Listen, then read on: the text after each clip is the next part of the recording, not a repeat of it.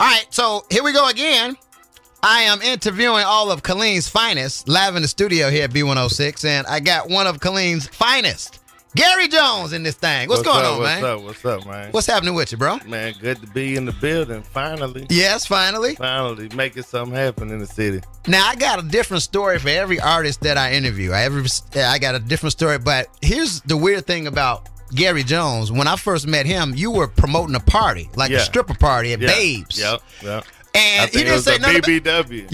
Exactly. He didn't say nothing about rapping. He didn't say nothing. He's an MC or anything to that effect. There's a time and a place for that. Right there, we was on some business, show stuff. Yeah, I know it's gonna come around. Yeah. And I found out that he rapped and heard his music. I'm like, yo, you're really nice. Yeah. So first of all, how long you been here in Killeen, man?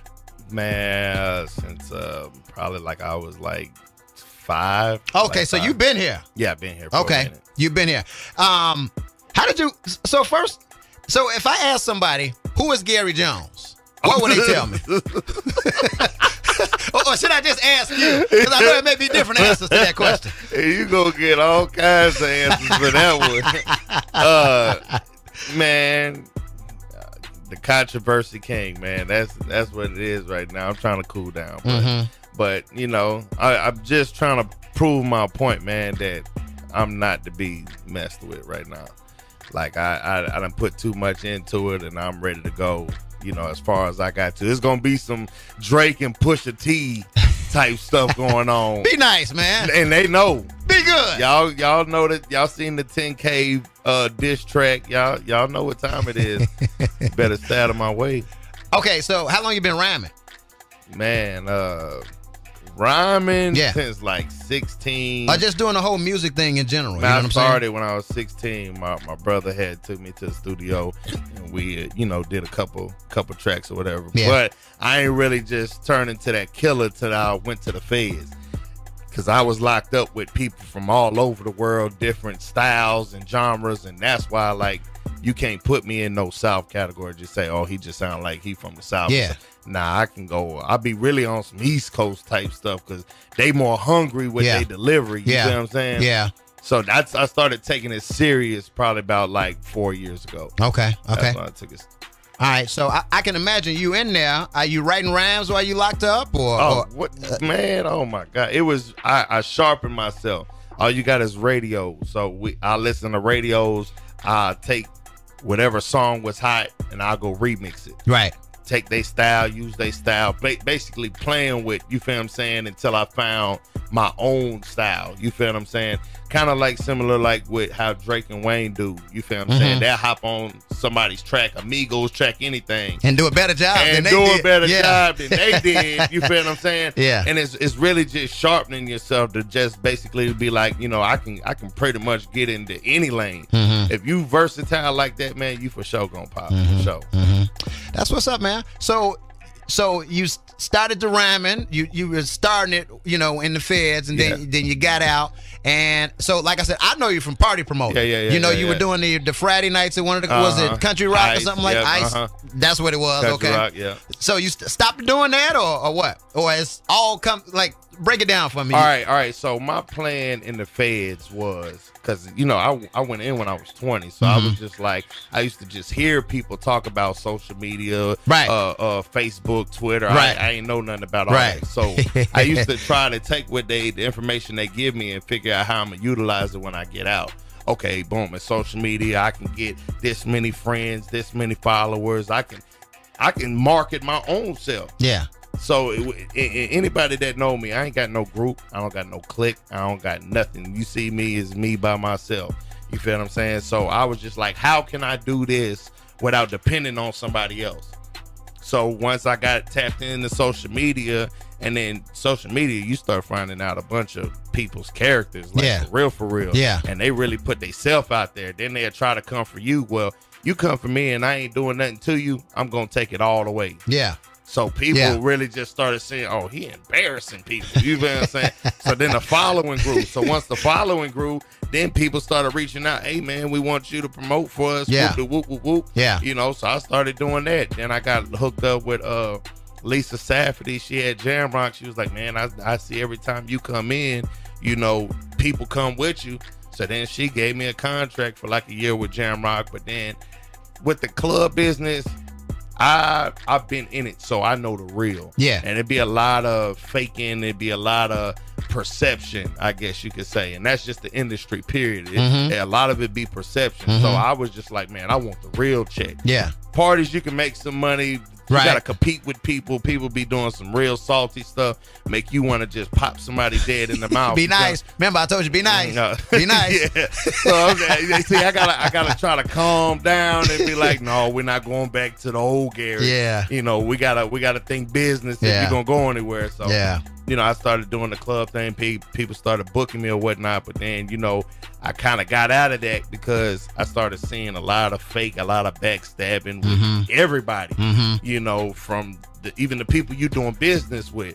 So I just fell back, went, got the guaranteed check. Ain't nothing wrong with going getting a 9 to 5. I heard that one. If you got to go get, and this is for all the listeners, man. Ain't nothing wrong with going to get no 9 to 5. Don't listen to nobody talking about be your own boss. No, you do that on your own time, your free time. You go get a check wherever you got to go get a check at. You feel what I'm saying? Because your kid's going to be priority first. Yeah. And you can ask any one of my baby mamas. I don't owe no child support. I heard that. Pay it up. Yeah, I got 3 kids. Look what Drake going through right now. You know what I'm saying? Yeah. Like, you don't want somebody to put no business out there, especially about your kid. You don't care about your kids? Yeah. Oh, come on, man. So describe your music. I know you were saying that you didn't want to sound like you're from down south or whatever. How would you describe your sound? Right now, I just really been just playing. I've really just been playing. The only time I get serious is when, like, if I got to get personal, then I get serious. But really, I just been, you know, nowadays everybody follow trends. Right. So you got to kind of get in with, you know, whatever trend is popping, whatever song is popping, remix it or have something that's similar to it. Now you can gain listeners a little better. You feel what I'm saying? They, oh dang, okay, oh that sound like such and such. Okay, whoop whoop, you know, just to get a fan base going. You know, where the people, because people done diluted the rap game so bad. Some nowadays. people could say that, yeah. Yeah, people don't even want to listen to you if they know you local. They be like, oh, he local. Now, they ain't even going to give you a chance because there's so many SoundCloud rappers that put this garbage out here. So you got to figure out different marketing. Tell them. Gotta find a different way, man. You gotta figure out a different way, a strategy to gain your listeners. Yeah. But then the more, and you can't give up, man. I don't care if I get 1 view, 2 views a day. I'm sharing my music every day on my pages. This is getting shared somewhere because every view gonna count, every view gonna add up, and that's why I can say just locally I can do 10, 20,000 just locally. I ain't even dropped nothing on World Star yet. You feel what I'm saying? Because see, people, they're dropping on World Star, but they ain't doing it the right way. Right. See, when I drop, I want this thing to be on like the front page for like a week. Right. Like, nigga, this the feature, the feature artist for the whole week. Yeah. Now, once they see it, now we're gonna go outside and clean. Then that's when, you know, you're gonna get all the roaches. Everybody gonna start growing antlers and stuff. I've been riding with Gary. No, you ain't been. No, you ain't getting. The only person probably gonna get a pass to be Trey. Trey, thank you, appreciate you. Hey man, big shout out to Trey, man. Real talk, because that's probably the only radio station that's really, you know, actually putting the effort to make sure that somebody gets some kind of... I'm trying, because I know the struggle of an unsigned artist. I know the struggle of trying to get... And the thing is, it's so much talent in Killeen. It is! If somebody pop out of here, it's just going to open up so many doors. It's already a lot of money flowing through the city right now. A lot of artists getting familiar with the city and stuff like that. Different club. The music scene popping right now. Right now is the time to get in it. For sure, for sure. So let's piggyback on something you just said, man. You said that Killeen has a lot of talented artists. A lot. What's the problem, though? Why haven't we seen that many Killeen artists leave Killeen and blow it up like that?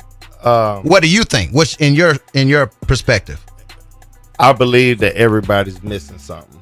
Neither they have the money to fund their career to get somewhere, but their music is trash, or neither they rap good as hell and they just ain't got the money to put it. It got to go hand in hand. Yeah, you know, gotta have the whole package. Yeah, you gotta have the whole package, and you gotta know the business also. It's a lot of bridges that you gotta, you know, You got to make sure it stay mended together. You can't be sitting here burning bridges up and stuff like that. It's really like a road. Yeah. That you're going to travel, man. You're going to have ups and downs. You're going to get burned. You're going to get messed over. You just got to, it's a process. Yeah. But that's what makes it even better once you finally get there, But I think it's going to happen. Okay. Once somebody pop, it's going to open up a lot of doors, because then it's going to shine a major light on Texas. And really, Texas too big, period, not to have as much talent as we got. I mean, Atlanta is really like big. Yeah. Atlanta, New York, Florida, for Texas to be this size, man, we need to have a lot more, but everybody be too busy beefing with each other. I was telling a few of my cousins in Chicago, I was like, man, it's comedians that don't leave the state of Texas and get money. It's artists that don't leave Texas. You can tour just in Texas by itself and make money. It's proven that you can actually become a millionaire just like in Texas. Yeah, it's big enough. Yeah. So I heard you wanted to take a page out of Safari's book or something like that. What's in the bag over there, man? What's going on in the bag right there? What's man, in the bag over there, man? We doing something different, man. These people be out here be talking and stuff, man. So so he know it's real. Look at that. Hey, I told you. We finna hit the strip club in a minute. Look at that. I told Trey, man, I'm gonna come up here and I'm gonna flood your office, man. I'm gonna come and flood your office real quick, man. Let them know, man. Camera 3, we got a shot of that. We got a nice firm shot of that. Camera 3. Where's camera 3 at? Hey, this Cavs money right here. Yeah. You feel what I'm saying? Anybody who want to jump out there, man, come see me. Yeah. I got it on deck. There I ain't got to wait to the next payday and stuff like that. I ain't even got paid yet, but this Cavs money right here. You feel what I'm saying? There it is. You're going to lose all that if you're going for the Cavs. You're going to lose all that. If it don't go to the Cavs, it's going to be on somebody's daughter.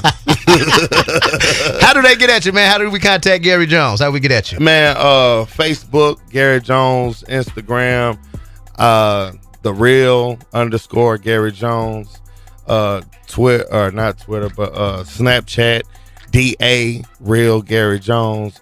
Yeah, man, it's definitely going down on my page for sure. All right, bro. Appreciate you. Thanks for stopping back, bro. Appreciate it. My man.